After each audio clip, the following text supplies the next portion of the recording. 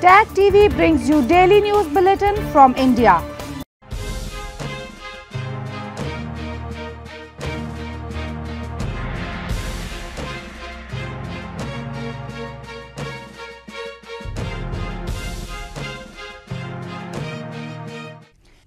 Good evening, welcome to South Asia Newsline. I am Uzma Jafri. Here are the top stories we are tracking for you on Friday, the 15th of July.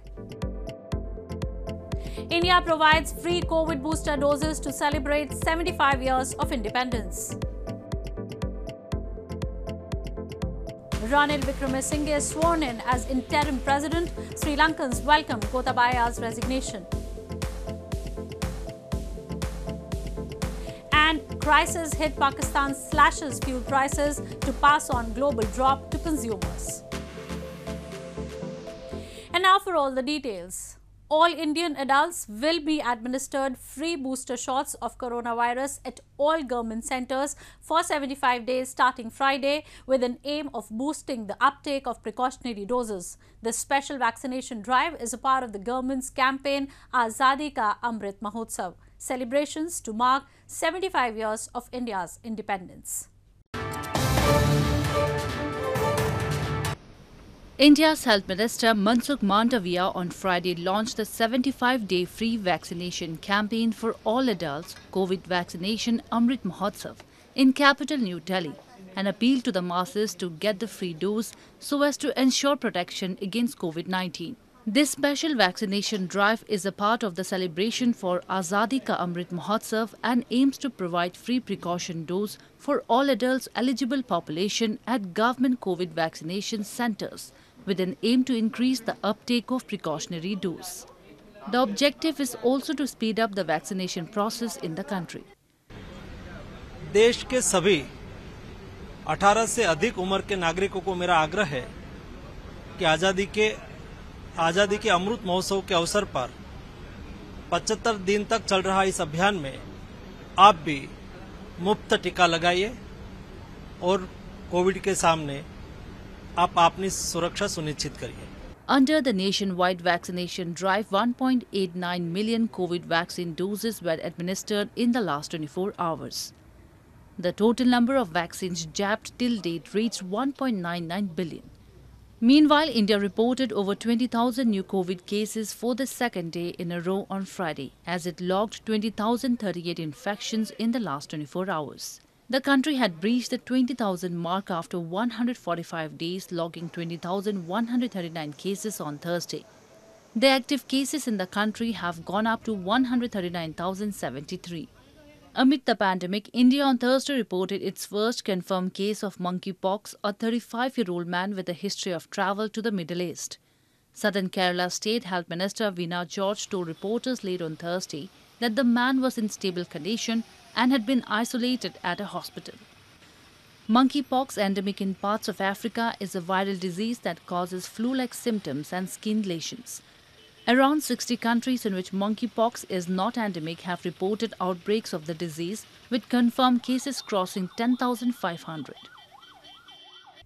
In news from Sri Lanka, Sri Lanka's Prime Minister Ranil Wickremesinghe took oath as the interim president on Friday, a day after Gotabaya Rajapaksa submitted his resignation from the post, fleeing to Singapore to escape a public uprising over deepening economic crisis. Sri Lankans, who blame the powerful Rajapaksa family and allies for runaway inflation and corruption, have welcomed the resignation. They are now awaiting whom the parliament will elect as new president next week. Sri Lanka's Prime Minister Ranil Wickremesinghe was sworn in as the acting president on Friday after the Parliament Speaker accepted Gotabaya Rajapaksa's resignation from the post. Ranil Wickremesinghe had already taken on the role after Rajapaksa fled the country on Wednesday following a public uprising over the country's worst economic crisis in 70 years. Wickremesinghe said he will stick to constitutional process and establish law and order until the parliament elects a new president on July 20. Sri Lankans who blame the powerful Rajapaksa family and allies for runaway inflation and corruption have welcomed Gotabaya's resignation. They are now waiting to know who the new president will be. We won everything, and we are so happy today that he has resigned. And we feel that when the people come together, we can do everything. We are the real power in this country. Dozens of rickshaws and vehicles could be seen snaking along city streets near petrol stations on Friday, some having already queued days for a small quantity of petrol. The country of 22 million has nearly run out of dollars for imports of fuel and other essentials and defaulted on foreign loans. वो resign करने के लिए अभी रास्ता में खड़ा हुआ ना, वो रास्ता बनाया, अब हम लोग को रास्ता जा रहा हुआ, अभी खाने तो खाया नहीं है, सोता नहीं है, इधर भी रहता है, अभी बच्चे लोग पाए. Headline inflation in Sri Lanka hit 54.6% last month, and the central bank has warned that it could rise to 70% in coming months. Sri Lanka had begun preliminary discussions with the International Monetary Fund about a potential bailout loan, but these have been interrupted by the latest government chaos. Pakistan has slashed fuel prices to pass on a decline in global prices to inflation-hit consumers. The government had raised the levies on petrol and diesel about a fortnight ago to fulfill IMF conditions for a bailout package. This comes as the country, facing an economic turmoil, has reached a staff-level agreement with the IMF, which would bring in over $1 billion upon final approval. Pakistan has announced a decrease in fuel prices to pass on a decline in global prices to inflation-hit consumers, with Prime Minister Shehbaz Sharif saying the government will continue to provide relief as soon as it has financial cushion to do so. Earlier, in an address to the nation on Thursday, Sharif said, "We raised prices due to rising international prices and the common man suffered due to it. We had no option and had to take unpopular decisions," he added. The government about a fortnight ago raised the levies on petrol and diesel sales to fulfill conditions set by the International Monetary Fund for the resumption of a bailout package. Now prices of petrol and diesel have been reduced by nearly ₹18 and ₹40 per litre respectively. The IMF on Thursday reached a staff-level agreement with Pakistan that would pave the way for disbursement of $1.17 billion if approved by its executive board. Pakistan is experiencing 13-year high inflation, reaching 21.3% last month, and is in dire need of external funding, with foreign reserves as low as $10 billion. Shehbaz Sharif blamed the previous government of ousted Premier Imran Khan did not honor the agreement it reached with the IMF and had frozen the fuel prices. They made matters worse, he said. Moving on. Local residents and organizers of the recently concluded Shandur Polo Festival in Gilgit-Baltistan have lamented that there were no proper arrangements and much needed support for the annual event by the Pakistan government. They said Islamabad has failed to promote the local culture, which can boost tourism in the region. Locals and the organizers of the famous Shandur Polo Festival in Gilgit-Baltistan lamented that the Pakistan government made no arrangements and provided no support to them for the annual event in the illegally occupied region. Organizers said thousands of tourists used to attend the festival, but this time only locals were present, as earlier the authorities used to arrange for big tent cities and manage the cleanliness. Locals expressed worries that the garbage at the event site will remain unattended in the area usually used as pasturage. पहली बार इंतहाई मायूसी हुई. इस तरह का event तो हमने कभी नहीं देखा. नाकिस इंतजामात थे. गिलगित बल्तिस्तान की सूबाई हुकूमत का रोल हमें कहीं नज़र नहीं आया. दूर तक दूरबीन तक हमें नज़र नहीं आया. इससे पहले ये हुआ करता था कि जो भी हुकूमत होती थी, उनके ज़िम्मेदारान, उनके वज़रा यहाँ आवाम के दरमियान उनकी कम लगती थी. वो आवाम के मसाइल को सुनते थे, आवाम की जो मुश्किलात थे उनको दूर करने के लिए अहकाम जारी करते थे.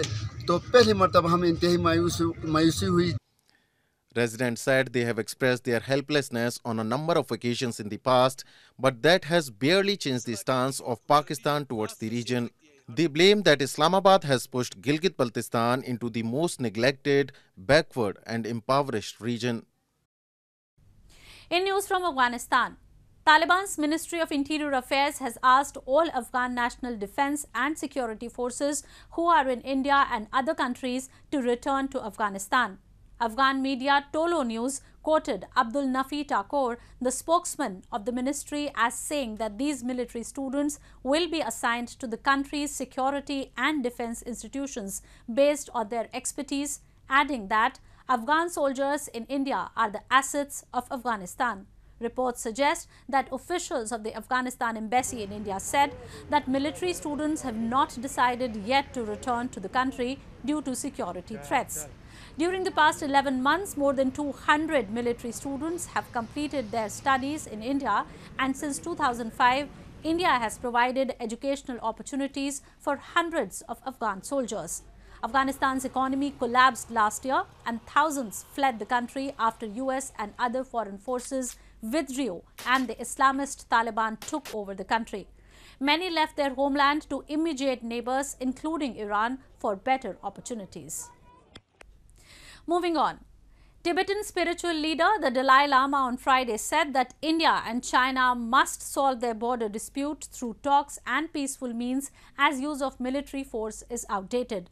His remarks came as he embarked on a visit to India's Ladakh region, where India and China are also expected to begin a military-level meeting on July 17 to resolve the ongoing border row. Tibetan spiritual leader, the Dalai Lama, on Friday said that India and China must solve their border dispute through talks and peaceful means, as use of military force is outdated.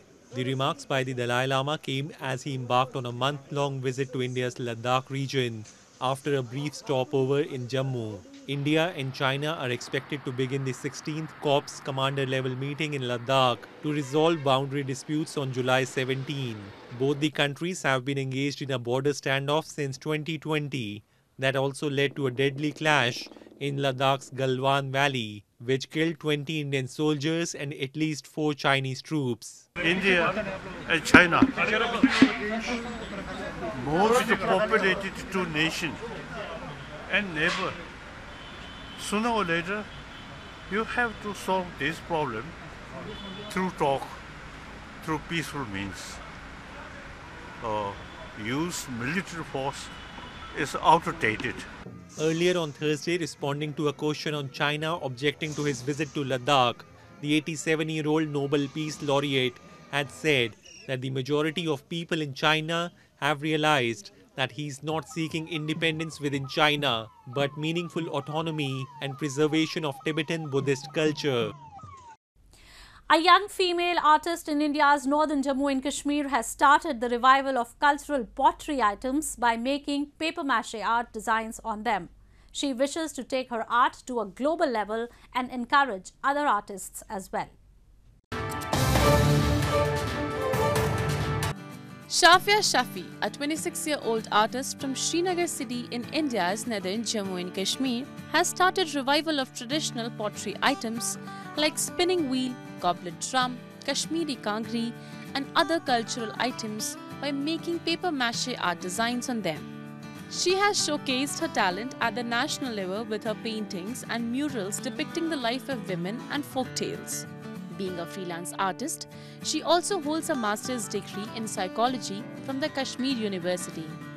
She said it struck her a few years ago that she should combine the contemporary art designs to revive the traditional art forms. मैं उसके अलावा भी paintings वगैरह करती थी, but कुछ 1-2 साल पहले मुझे ये स्ट्राइक हुआ कि जो हमारी ट्रेडिशनल चीज़ें हैं, जो कल्चरल चीज़ें हैं, वो ख़त्म होती जा रही है. पॉटरी है या पेपर माशी है, मेरा मेन 2 फोकस इन्हीं चीज़ों पे गया. तो मुझे एक आइडिया आया कि इन दोनों को मिक्स करके कुछ क्रिएट करना चाहिए. Shafia said she's getting a very good response from all over the world via social media for this revival of cultural items, and people are supporting her in this initiative. She said she wants to take this art and culture to a global level and encourage other artists as well. Well, that's all we have for you from South Asia this evening. Now our viewers can watch the show on SouthAsiaNewsline.com. You can also visit us on Facebook.com/SAsiaNewsline and follow us on Twitter @SAsiaNewsline. That's all in tonight's edition. We will see you same time next week. Have a great weekend. Good night. Subscribe TAG TV YouTube channel and press the notification button.